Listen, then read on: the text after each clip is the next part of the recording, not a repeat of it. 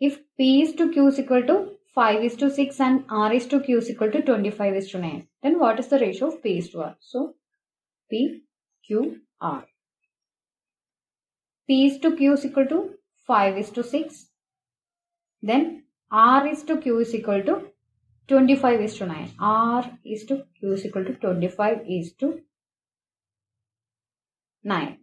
R is to Q. Here it is in a reverse order, okay?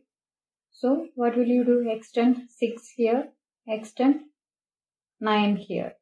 Then, when you multiply 9 into 5, 45 is to 9 into 6, 54 is to 25 into 6 is equal to 150. 25 into 4 is equal to 100.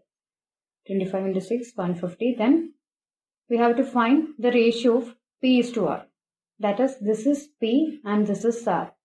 45 is to 150. P is to R.